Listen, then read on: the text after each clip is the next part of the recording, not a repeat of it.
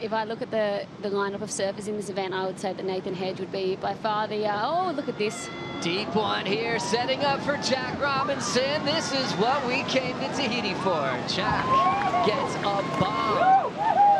Game face still on for Jack Robinson, expecting a massive score. And I'd be looking for dimensions on it. He's like, nothing to see there. He had a lot of little secret missions he was on as we see him time traveling through the pit again. Behind the spit, coming out with so much speed. Kelly Slater, 3 waves ridden, 3 perfect decisions. Tahiti Pro here at Teahupo'o, a miracle of the surf world. Another heat number 6 in the water, and it is Kylie Belly scratching into this one, pulling into a big, thick cavern. Where is he, Belly? And he exits. Yes. Well, last night's surf really helped him out because he got a wave just like that. Teahupo'o at the moment, the Miguel version, currently in the lead of this heat. Connor O'Leary lunging into a round cave over the foam ball. And the Australian, guided by his mullet. As we look at this wave going below sea level, a bomb for Teahupo'o. Engulfed in the spit, and he is flexing, waiting for the score. Needs an 8.63 to go into the lead. That was wild. As I thought, and here's Nathan Hedge live. Back, way back in the barrel, way back, and next set for Nathan Hedge. Oh, we had the same scream. Oh my God. That was nuts. The reality is you are going to be able to take scraps, and the fact that he's able to build scores under there, because Michelle, which is now on this wave. Michelle disappearing in the tube and reappearing out, so the Tahitian answering back, and he gets the approval from the channel. The wind does funny things around Varao, and sometimes it can come and feel like it's a west wind. Here we go, somebody. Important wave for Ethan Ewing, needs a 5.61. We see that red jersey pop out. Well, and he celebrates with his hand in the sky. World number 3 has not clinched his spot yet. Very crucial wave for Ethan Ewing. Yeah, you gotta reset the bar for yourself. Here we go, Chatty, I think. Looks like Italo coming flying out, so that'll change things around. That's exactly what he was hoping for, needing just a 5.4 to take the lead. As we go right back into live action, getting things started. Jadson Andre getting the exit against his best friend Italo Ferreira and skipping out, trying to avoid basically dry reef. And right into another big pit, standing straight up is the 2019 world champ. So the goofy footers already had established themselves. Do you ever take it into your own game and say, oh, I need to change my surfing? Or yeah, I mean, that's what. As we look at Jadson on a big section. Oh, wow. Now what do you do? To move in See, now they got to compare Jadson's first one and an air over the sled. Locked in. Live action under priority. Miguel Teahupo'o finds one and comes out. So what an effort from Miguel Teahupo'o. Lost the paddle battle, did not get priority, and snuck one. Well, and that's what it is. He saw heat 2 is still to be determined. So whoever wins this heat is going to go into heat 2. So that's why we're not doing overlapping right out of the gates. Maddie dragging on the takeoff, gets in the barrel, travels through there, and comes out. An 8.4 is what he needs if he wants to take the lead on just one wave. Matthew McGillivray right behind him, traveling through section after section, and Maddie comes through. Little victory dance for the South African. Really cool for Matthew. We didn't know what to expect from Matthew. I haven't seen him out here. We haven't seen any videos, and you know what? He did not disappoint. That was a really tough draw against Baramamia, and he got there and executed in a big way. As we fall into the pit right away, getting back into action with Ethan Ewing. What a great strike there. 7.17 was his start, and a solid second scoring ride coming in at the 28-minute mark. Kauli Voss, local boy, holding priority, waiting to make a move.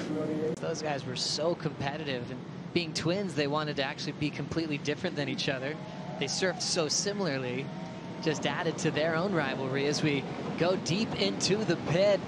Looks like Kauli Voss, and he makes it. The local wild card had time to enjoy the view inside the pit at Teahupo'o. The local crew is loving that. Chasing down an 8.74 for the leadoff Ethan Ewing. Yeah, that's what he needed to do, Kauli. Flying through the rounds through the trials, and looks like he's picked the right wave. A bomb of a section. He comes out at the right time. We saw some spit first, and then he came out with the rest of it with total control. That was the moment he was waiting for. Next one's going upside down and trying to control one of the most radical takeoffs of the day. McGillivray pulls off the impossible. Oh my. Oh wow, and look, all of his friends are losing it. I do not understand how he hung on to that, Joe. That was just wild stuff. He was so under the lip. As you can see, the jet ski just going in to get Griff. He got that square on the head, but Matty McGillivray, that was hitting himself in the face, just saying, how did I do that? Total commitment from McGillivray. So much commitment, so much magic trickery for him. The nose dug in. He's going sideways down the face on a 10-foot huge tubing chopes wave, and for him to be under the lip here on the foam ball, it's spitting in his face. He's so deep. I'm going to say this is going to have to go perfect. Kelly asking about Maddie's 10-point ride. As we look at Griffin Colapinto, big lunge into the first section, super deep Colapinto into the sunshine in Tahiti. What a great time to be watching this event. Got absolutely flogged. Sammy Pupo. Sammy wants a piece of the action, and he is getting spit out by a cannon of spray. This is what you qualify for. This is what you dream of when you come to Tahiti. Beautiful conditions, and here we go. Dora, a couple of pumps off the bottom, got to get into the speed stance to come through this section, gets spit out. Iago Dora, again, looking for a 7.34. Looks at the judges' tower and says, give me the number. But look at this. This happened during the break with Slater. A bomb, and just such an intense wave. And look at the scores that have been posted. A 9-point ride as he high-fives, but look at this thing, or 9.0. As you see, look at this. Underneath, beautifully done by Kelly Slater. What a ride for Kelly Slater. And here he goes again. In the barrel, threading through here, and Slater comes out yet again, back to back. Throwing down the backup quickly. Smart move. Just the connection. I mean, the connection that Kelly has out here is incredible. He has a connection with so many waves on tour. Here we go. Connor O'Leary pumps into this one, drawing down the reef, and Connor O'Leary answers back. Wow, that was one of those long little point riders that just peels down the reef. Great answer. The world champ is going to be the surfer that best adapted to every single break and performing on day. Here we go, Connor O'Leary, big, thick, and out. The spray right behind Connor as that wave spits. An 8.58 is what Connor needs to take the lead off of Kelly Slater. Jack Robinson now in the priority situation, striking. High line, yanks up on the rail, gags it for Jack Robinson right on the hooter. He wants more. Here we go. Jack Robinson pulling in, pulling up, threading through this barrel again, and goes for that extra little bit of time in the barrel before exiting. So much control. Jack Robinson. Technical. Talk about that. He released his hands to be able to go no-handed after he dropped in with the grabbing the rail. Nathan Hedge with priority in the priority heat. He's out there in the white jersey and scratching into this one. Airdrops into it. Big blast from the barrel and comes out of it. Nathan Hedge defying gravity. Well, I told you it wasn't over yet. Coming back to live action and hiding again under the curtain. We're going to come back to Nathan Hedge. Remember, he needs a 7.73.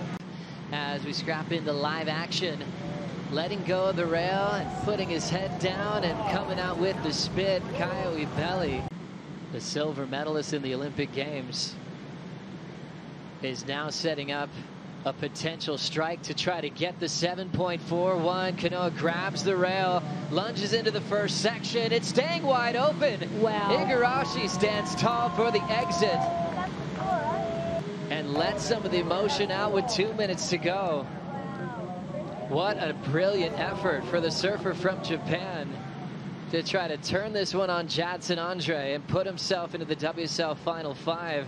As we see another big, nice wave come through. It's Kelly's turn. He's looking for a 7.44. Head down, eye on the prize, staying nice and round. He comes out, lays down a backhand carve, punches out the rebound, and you can see the fire in his veins, looking for that answer back. 2:30 on the clock. His best score, a 6.67 on the board. Take another look at this 8.83 and the disappearing act.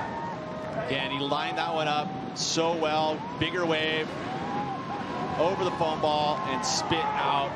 And so he's got, he's got a lot of reps in the jersey. He's had some success, but this is going to be the biggest heat of his life. Here he goes again. Voss knifes the takeoff back into the barrel, threads through this, foot on the pedal, and it comes out again. Kaoli Voss, quick to strike, 2 within just the first 5 minutes of semifinal number 1. On the paddle right here, Kaoli Voss looking to catch this wave under Kelly Slater's priority over the ledge there.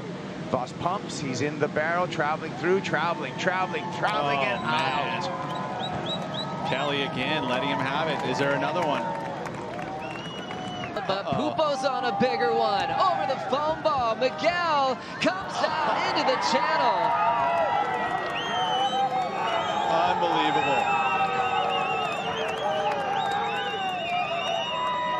And watch your competitor behind over the foam ball, over another one, 2 in a row. And much more deeper, much more technical, bigger wave. So all of those elements translate into a bigger number. Be pretty surprised if it doesn't go in the back. Waves on the way here in the final, 9:25 to go. Miguel Pupo rolls in and steps on the gas incredibly deep. Comes out of the barrel like getting shoved out of a cannon. So much energy flooding through Miguel Pupo's veins.